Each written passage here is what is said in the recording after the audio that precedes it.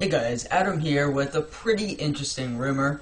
This rumor is that the iPhone 4 is actually heading to T-Mobile USA Q3 of this year during the fall. Basically, cultofmac.com, a pretty big Apple website, reported today that according to someone pretty high up in T-Mobile, that Apple and T-Mobile have been discussing an iPhone 4 coming to T-Mobile for quite a while, and they're in the finishing stages of the talk, and that there's an 80% chance that an iPhone 4 is coming to T-Mobile. So of course, this is definitely a very interesting rumor because the iPhone 4 is barely ever rumored to be coming to T-Mobile. It's usually only rumored to be coming to Verizon Wireless. And of course, AT&T and T-Mobile use the GSM network, so this would make sense that an iPhone 4 would be coming to T-Mobile and not Verizon, because Verizon uses a CDMA network.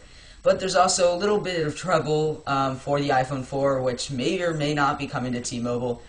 This is that the iPhone 4 doesn't support one of the T-Mobile USA 3G bands on the phone. So there's two possibilities here. Maybe, number one, Apple's hiding that the iPhone 4 doesn't support this wireless band, and maybe it does. Or number two, maybe the phone's going to be tweaked a little bit to go onto T-Mobile. So the big question now is really, would you actually be interested in seeing an iPhone 4 coming to T-Mobile? If you're on T-Mobile, would you purchase the phone? If you're not on T-Mobile, maybe you're on Verizon and you're waiting for an iPhone 4 to come to Verizon, would you go over and switch over to T-Mobile?